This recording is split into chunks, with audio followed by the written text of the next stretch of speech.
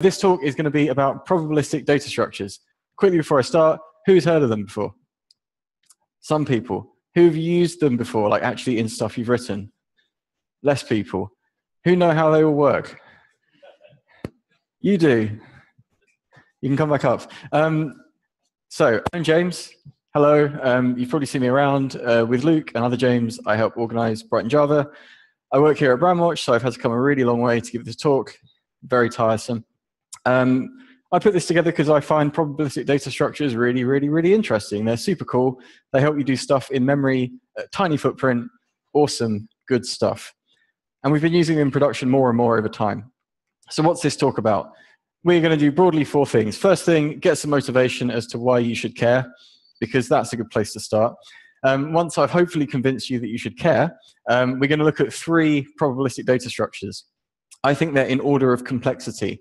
We're going to start off with Bloom filters, which I think are fairly simple.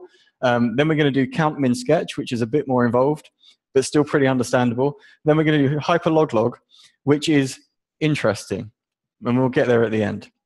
So, motivation. Why should you care? Why should you care about my talk? Why should you care about probabilistic data structures? Well, broadly, they let you perform particular operations in memory at a scale that you didn't think was possible. They dramatically reduce the memory footprint of doing particular things, which is really cool. If you like algorithms, they're awesome. If you like looking like a wizard, then they're awesome. If you've got colleagues that haven't heard them before and you use them, they'll think you're magic. If you tell people about them, they think you're really clever. So I'm here telling you about them. Let's get some motivation first. Here's a slide with some different ways of storing stuff. On the left, we've got tape, then we've got hard drives, then we've got solid state drives, then we've got memory. There are some different properties that we can say about these things. One is that the speed of access goes up as we go to the right. Would you agree? Yeah, still awake, good. Memory is really fast, SSD is less fast, spinning disk hard drive is less fast than that, and tape's kind of there just as a joke, really. You wouldn't really be using that to write programs with. Also, the cost goes up to the right as well. Memory for 1 gigabyte is much more expensive than a gigabyte of SSD, is much more expensive than a gigabyte of hard drive, and I assume is also much more expensive than tape, but I might be wrong, so I don't use tape. Ease of use as a developer also kind of goes up and to the right, because if I want to put stuff in memory in my program, I probably like make an array and put some stuff in it, or a linked list and I put some stuff in it, and it's in memory. Really easy. As you kind of go down this stack, you either end up having to write files in or out, or maybe use a database or something. For example, if I wanted to store some stuff in memory, I might use a set, Java util set. Maybe if I wanted to store loads of stuff on SSD, I might want to use something like, I don't know, Elasticsearch or Solr or a relational database, because it's better than writing files in and out. As I start getting down to hard drives, then it's like, oh, okay, well, maybe we need to use something like Hadoop, HDFS. It starts getting more clunky and a bit more difficult to work with. So we want to do stuff in memory because it's easy as a developer. But the problem is, on our servers, and I've got rid of tape at this point because the joke's old, the amount of memory we have in terms of gigabytes or terabytes per server is probably less than the amount of gigabytes or terabytes we have of SSDs, which is probably less than the amount of hard drives we can have by various constraining factors. So that's a problem. How can we do more stuff here is the whole reason that you should be interested in probabilistic data structures. Is that motivation enough to learn some things? Good. Right, probabilistic data structures. They allow you to do things in memory at a scale that you didn't think you could do before, and often with a really tiny memory footprint, which is really neat. They also have cool names, which make you sound really clever, which is great, and they're awesome. But the one thing that you have to know if you're using them, really important, is that you as a developer have to accept a predictable level of inaccuracy. So things won't be completely accurate, and you have to know that up front. You have to make sure that your users know that. You have to make sure that anyone who is doing stuff with your code knows that. Is that okay? Does that make sense? Some nods. So we're looking at 3 different probabilistic data structures tonight. 3 of them do 3 different things. The first one I think is the simplest. They're called Bloom filters. Who knows what a Bloom filter is? A bunch of people. Good. They have nothing to do with flowers. Bloom filters are for working out whether something is in a set or not. That's what they're for. So for each of these structures that we look at tonight, we're going to look at how you would do it naively in Java in a way that will blow up your heap. Then we'll have a look at the algorithm. Then we'll have a look at a library that will allow you to use these structures in your own time. And then we'll look at the heap again. And we'll follow that pattern for all three. So hopefully you'll see how they save you loads of memory. We begin with Bloom filters. They were, I believe, invented by somebody called Bloom. Hence the name. There you go. First of all, membership of a set. If you were doing it naively in Java, what data structure would you use? It's not a trick question. A set, yes. Here is some code. Imagine, and you wouldn't use strings for this, but this is just an example. You were recording the visitors that were coming to your website by their IP. You create a new set, java.util_set. It's a new hash set. You add 3 visitors to your set, different IPs. Then, the set allows you to call contains to see whether that element is in the set or not. The first one was put into the set. It returns true. The last one wasn't put into the set. It returns false. First year Java programming stuff, really simple. And that's great, and sets are really good. And this works for our 3 things that we're putting in there. But what happens if we start putting lots of stuff in this set? Well, it gets a bit bad. Insertion time gets bigger as we go on. So I wrote a program, generated random UUIDs, put them in a set, and measured with the Guava stopwatch how long it took. My laptop was probably doing other stuff at the time, so this isn't a big, super performant machine. But the more things you put in the set, the longer it takes to put stuff in there. Who'd have thunk it? But 1 million elements going into a set took about 7 seconds on my laptop to fill up. But anyway, what about the JVM heap? At the lower end, it was quite hard to measure because the JVM reserves strings for various different other things. But you can see that as we start putting loads and loads of things into a set, we've got 1 million things in at the bottom, 264 megabytes of the heap was taken up with just a set full of strings, which is quite a lot. And if you think maybe we wanted 10 million in there or 100 million, think of a really big website that receives many, many, many, many visitors a day. Suddenly our Java programs are storing a whole lot of crap on the heap that's really big and quite bad. So is there a cleverer way of doing it? Yes, there is. It's called Bloom filters.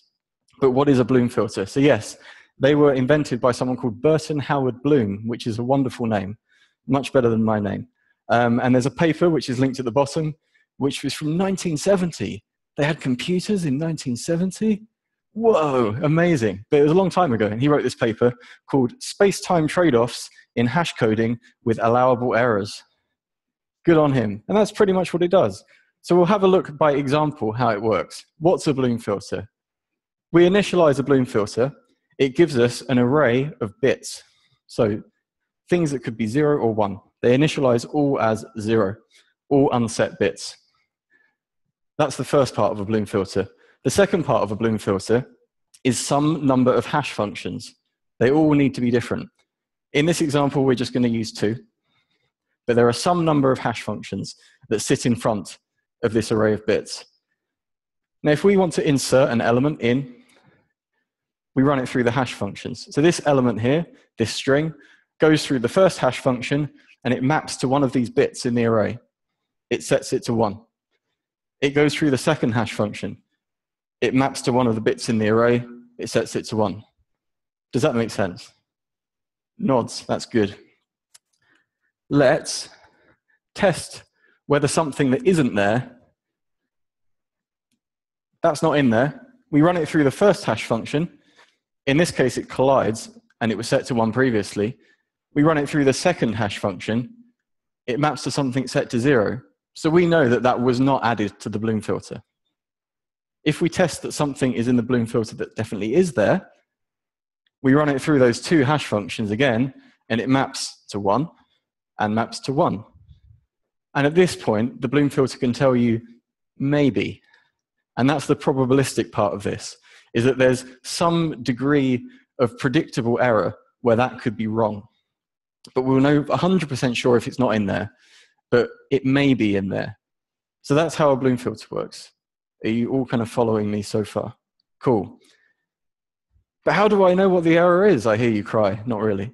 There are two things that determine the performance. One of them is how many bits do we have in this array? How wide does it get? And that determines how many things we can potentially put in there. And also affecting performance is how many hash functions we have. And we'll see how that affects the heap in a second. But first, how do you use this in your own code? Because that's the most important thing. You want to look really clever to your friends. I suggest the Bloom filter for Java in the Guava library. Google's Java utils, wonderful amalgamation of awesome things. I'm not using Gradle here, clearly, because I'm not cool. That's the Maven dependency. Get Guava, and I've rewritten that example with a Bloom filter. So instead of initializing a set, we create a new Bloom filter, which is storing strings. And there's a static initializer here called create, and we give it two things. One of them is called a funnel. What's a funnel?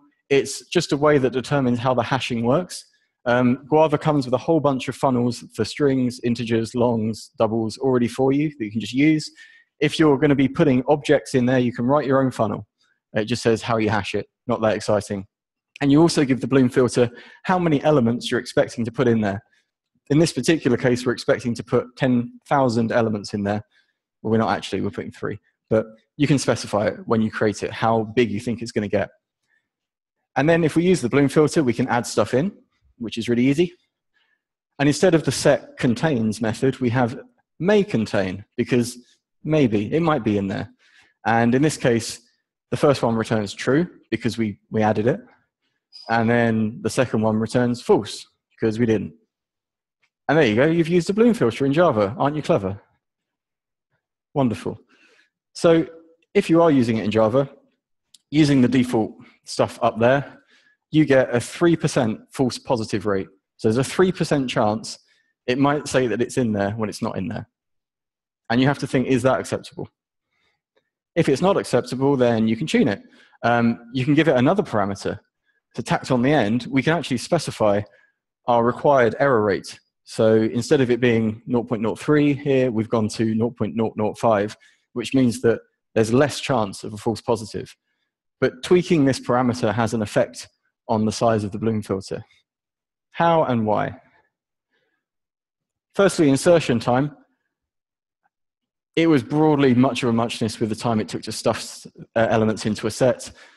We were like 7 seconds to put everything into a set. It was like 5 for a Bloom filter.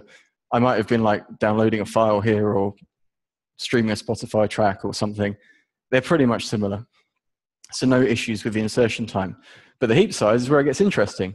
So if I'm using a Bloom filter to store 1 million elements, compared to my set in Java, which was 264 megabytes, my Bloom filter was actually 900K, which is like super small compared to the sets.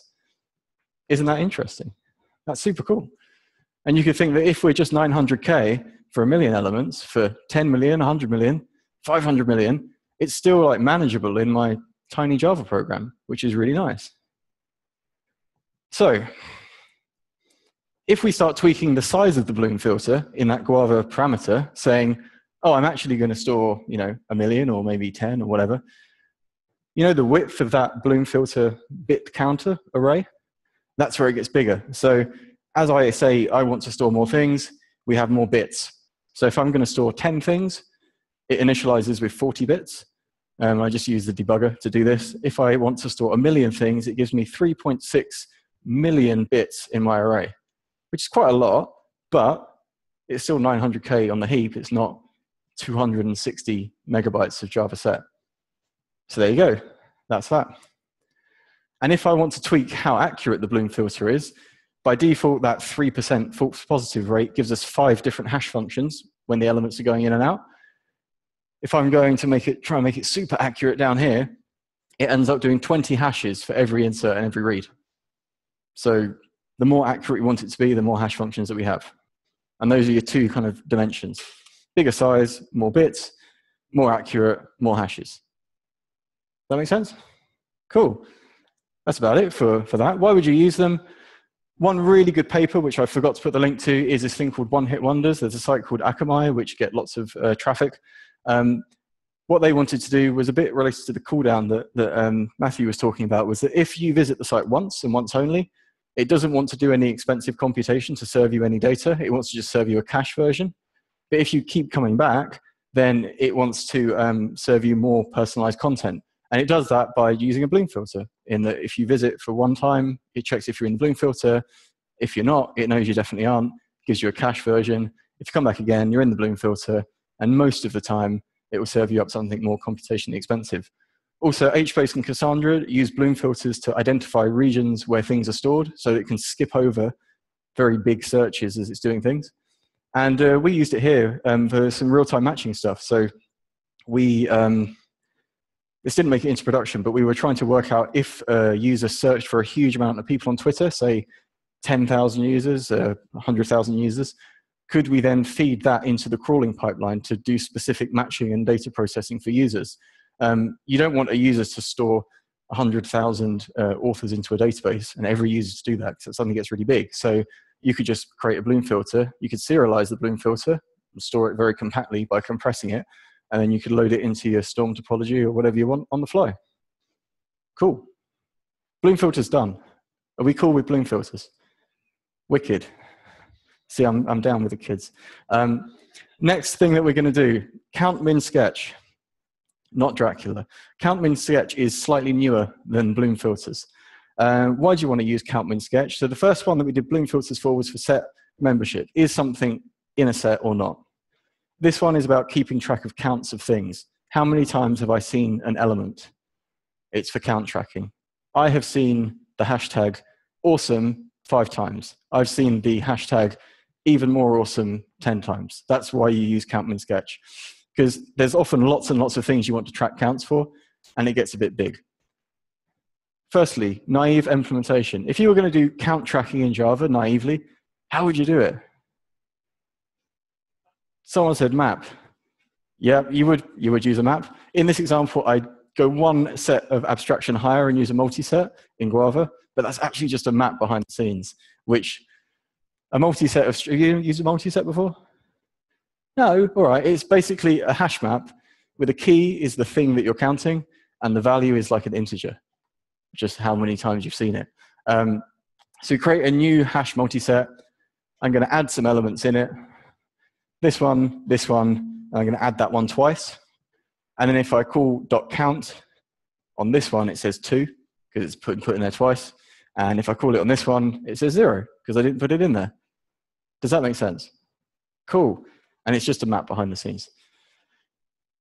Again, insertion time, same program, generate random UUIDs, stuff them into strings. It took about 4 seconds to put 1 million items in there. Heap size, more important, gets bigger. So 1 million items in a multi-set started to take up 234 megabytes of heap, which is quite a lot.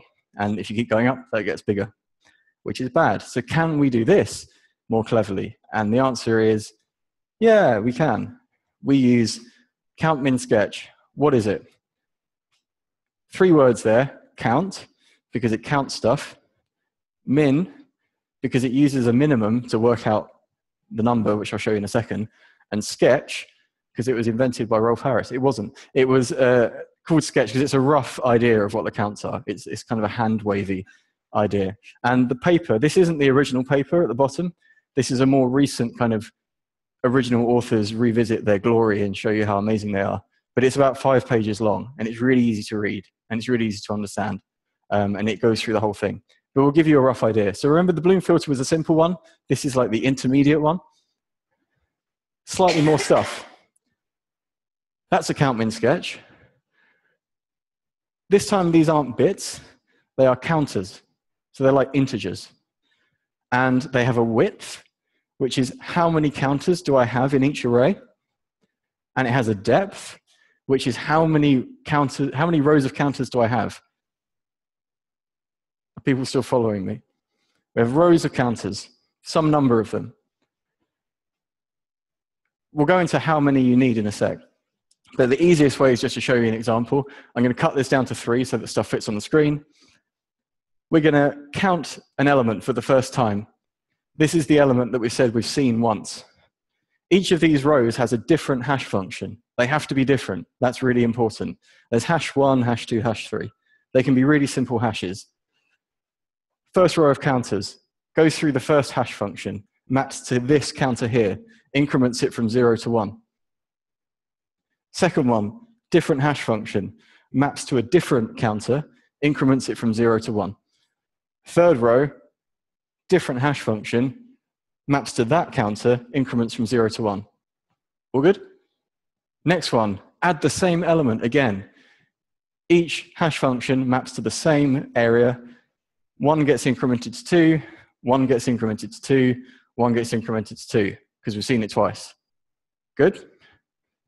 Now, different element. Let's add a different element in.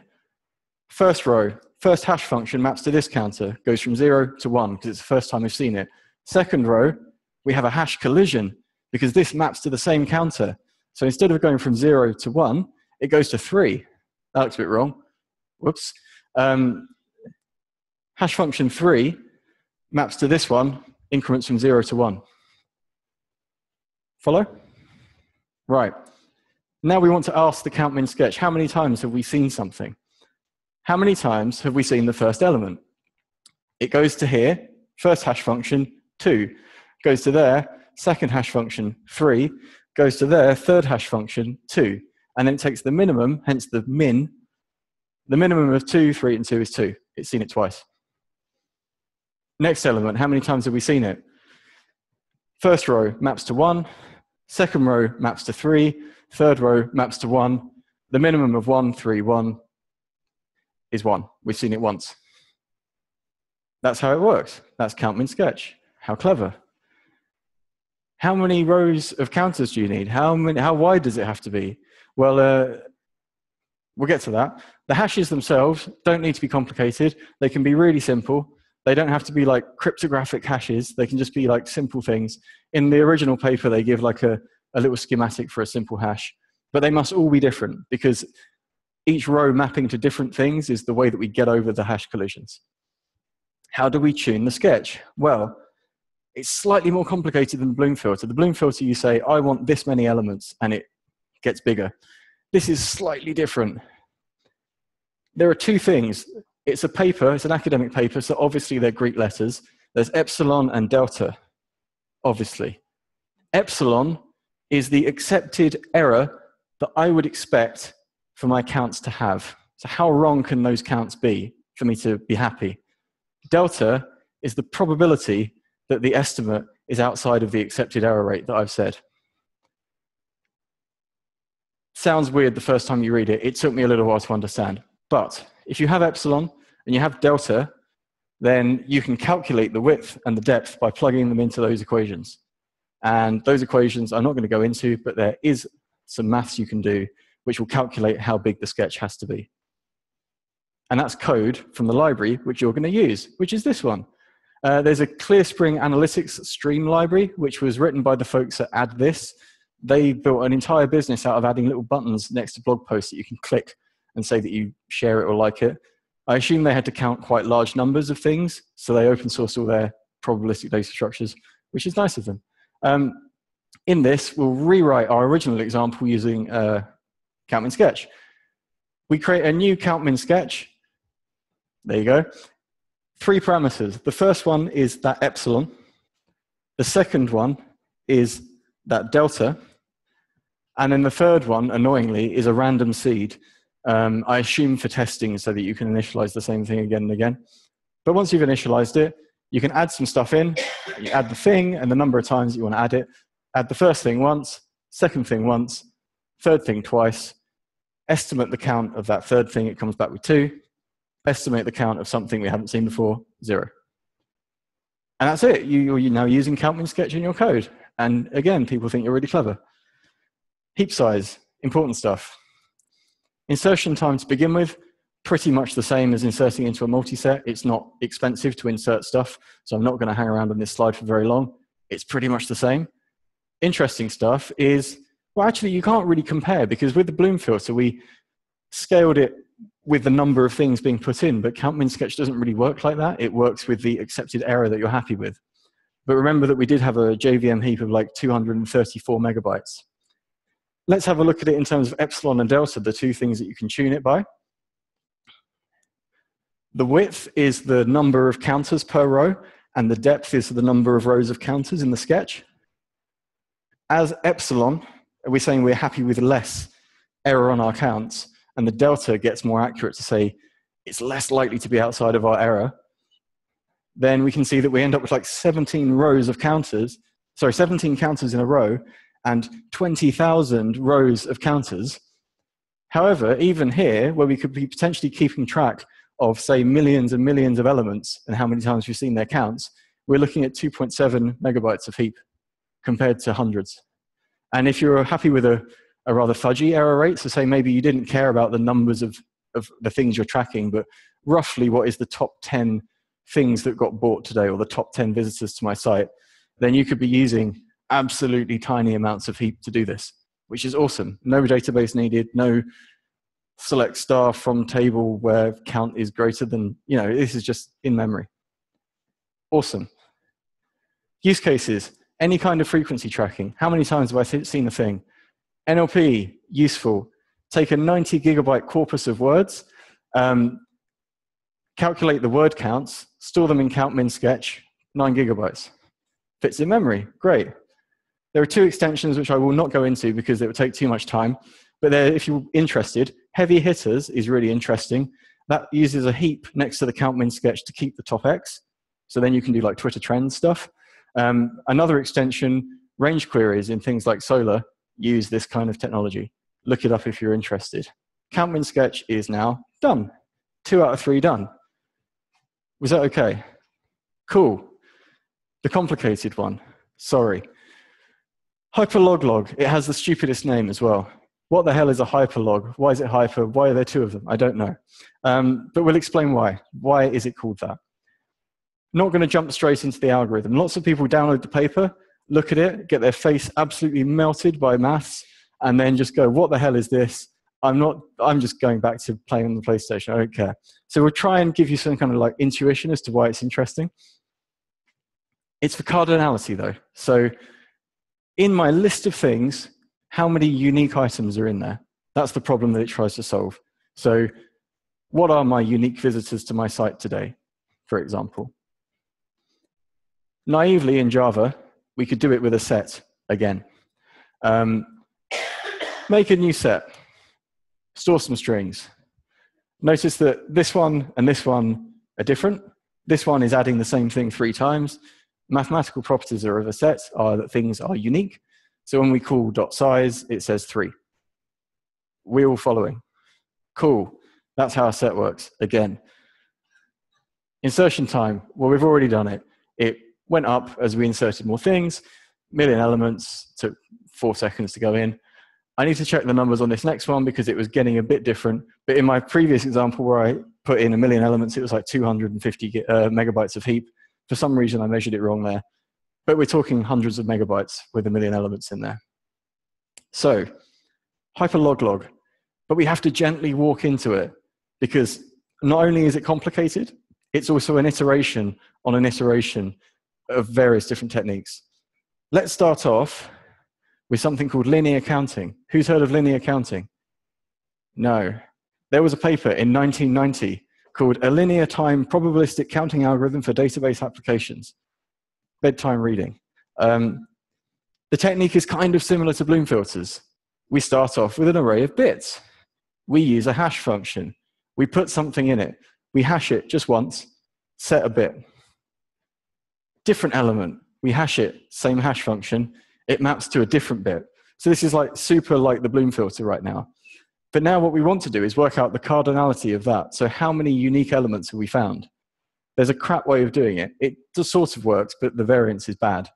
We use an equation. So an estimate of the cardinality is minus the width of the counter bits, in this case 10, multiplied by the natural logarithm of the width minus the mask. The mask is the number of ones we have, divided by the width gives you the cardinality. So this would be minus 10 times the natural logarithm of 10 minus 2 divided by 10, and the answer to that is 2.2. We added 2 things in. So it's kind of almost correct, but not quite correct. But the bad thing about this is that as we talk about huge numbers of things, the variance gets awful and the accuracy gets terrible. But there's an intuition for you there. Does that intuition kind of make sense? We put stuff in bits, we do an algorithm. Cool. We move from linear counting into log-log. The paper was called Log-Log Counting of Large Cardinalities. And I don't know whether that was just like a cut and paste error and he only meant to do log once or something. I don't know. But anyway, log-log. This takes a similar approach to that, but does some clever things. Before we look at the clever things, I want to give you an intuition of how this works. Flipping coins. Has everyone flipped a coin before? Awesome. You all have fingers and money. If you flip a coin, you've got 50% chance of it being a head. You've got 50% chance of it being tails, unless you're a dodgy gambler person. But 50% chance, 50-50. Now, if I got 5 heads in a row, how many times have I flipped the coin? Don't know, like 30 times, 40 times to get that number in a row? Probably, maybe, don't know. What if I got 100 heads in a row? How many times do you reckon I flipped the coin? Probably a lot more in order to get that row of heads. So that intuition of how many things I see in a row roughly corresponds to how many things I've seen is where log-log comes in. Instead of flipping coins, let's flip hashes. So we add an element to log-log. We make a binary hash, and this is completely invented. I didn't actually hash it, but we make a binary hash representation, and then we count the number of leading zeros that we've seen on the hash. This starts with a 1, so we have 0 leading zeros. We have none. Second element, we hash it, binary hash. It has 1 0 at the start. So we've seen 1 0. Next element, binary hash, doesn't start with a 0, 0. What we can then do is find the maximum number of leading zeros, and we could feed it into an equally sort of crap estimation that 2 to the power of the leading zeros gives us a rough shot at the cardinality. In this case, it estimates 2, because we saw 1 leading 0 at maximum. 2 to the power of 1 is 2. Bad estimation. But do you follow the bad estimation? Sort of. Okay. This is where the authors get crazy with the math. And I'm not going to go into it super much, but take that idea. How can we make that more accurate? So they spend a lot of time talking about how do we make that more accurate? Well, one of the ways that you could make it more accurate is you could hash it loads of times, like maybe hash it 1,000 times and then take the average. Hash it 5,000 times, take the average. Because as you do more hashes, the probability of it being wrong goes down, according to the paper. But that gets really expensive because you don't want this 5,000 hash functions or whatever running every time you insert an element, because that would be really expensive. So what can we do? The thing you can do is called stochastic averaging, which I might have said stochastic or stochastic. I don't know what the correct one is. Stochastic averaging. There you go. Everyone's still awake. What they do, they define some number of buckets. A bucket is just an array of counters. So it makes it similar to count, min, sketch. You still hash stuff, except you take the prefix of the hash, that then maps to one of the buckets. And then the bit that's left, you count the number of zeros on the bit that's left. So the first one, we say that that maps to the first bucket, just as an example. It has no leading zeros. We then take the prefix of the first one, maps to a different bucket. Oh, it's got 2 leading zeros. Map it in there. Third one, that prefix, we say, oh, it maps to that bucket, and it's got 2 leading zeros after that, 2. And this technique allows you to not have to use thousands of different hash functions. It kind of, according to the crazy math, says that this is actually an acceptable way of doing it. And then the authors blind you with their amazing equation, which is, in order to compute the cardinality, we take 2 to the power of the sum of the maximum number of zeros divided by the buckets that we had, multiplied by the number of buckets, multiplied by everyone's favorite thing in Java, magic numbers. They define a range of magic numbers which map to how many things you've put in there. So if you put in 10 things, there'll be 1 magic number. If you put in 1,000,000 things, there'll be a different magic number. And they prove all this in the paper, and the maths is way beyond me. But with this equation, they can give you an estimate of the cardinality where the average error is 1.3 divided by the square root of the number of buckets. What does that mean? If there are 1,024 buckets, we have a 4% error margin on our cardinality estimate, which is pretty cool, especially because each of these buckets only needs to have 5 bits in each, which means that we can estimate with 4% accuracy the cardinality of millions of elements with only 5K of RAM. Mind-blowing. But they didn't stop there, because that's just log-log. What's hyperlog-log? Well, they came back again in 2007 with hyperlog-log, the analysis of a near-optimal cardinality estimation algorithm. Good for them. They just couldn't put it down, could they? They had to keep coming back. The observation in this paper is that they take all the stuff that they did with log-log, and they have their buckets, and they record the leading zeros in the buckets, except they find out that if you throw away the largest 30% of the buckets, just leave the remaining 70 with the smallest leading zero values, then the error goes down to 1.05 divided by the square root of the buckets, which if we have 1,024 buckets gives us a 3.2% margin of error. Then they go even further because they just couldn't stop there. And they found out that instead of doing a regular average on that power of 2, which is a geometric mean, if you do a harmonic mean instead, then you take it down to 3%. And that's where they stopped, because they probably either ran out of words on the LaTeX template or they got bored. But yeah, with 1,024 buckets, you can estimate the cardinality of really huge amounts of elements, millions, to 3% accuracy in a tiny amount of space in RAM. Anyway, algorithm over, how to use it in your code, because that's really complicated. Same library. It's also in that ClearSpring Analytics one. You've already imported that. Good for you. Hyperloglog is a new hyperloglog. 3% accuracy is a parameter. Add stuff in with .offer. Call cardinality, gives you 3. It's also in Redis as well. There's a PF value named after the author. I've forgotten how you pronounce his name, but the author of the hyperloglog paper. There's a Redis hyperloglog counter as well. And that's it. You've used hyperloglog in your code. Don't try and explain it to your colleagues. Just submit that in the pull request and be like, I understand this stuff. And they'll think you're really, really clever. What does it mean for numbers? Set insertion time of UUIDs up to 1 million. Insertion time to hyperloglog, pretty much the same. No performance problems there.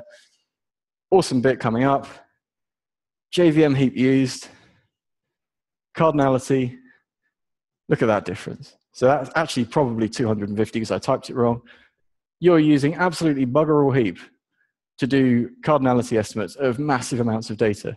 And if you think you're maybe got a storm topology and you're keeping a running count of the cardinality of the things that you've seen, this, for your storm bolt, is much more favorable than something like that. Awesome. Why would you use it? Anywhere that you need to do cardinality, think of unique site visitors, think of estimates of big database tables, think of streams of data where you're going to be computing this stuff. And that's it. That's 3 probabilistic data structures, which I hope you understand a bit about now, and also have the code to go away and use it in your own Java projects where people think you're really clever. We looked at Bloom filters for testing set membership, count min sketch for counting stuff, and hyperloglog and some of the crazy math story behind it. And that's it. We can all go home now. Thank you very much.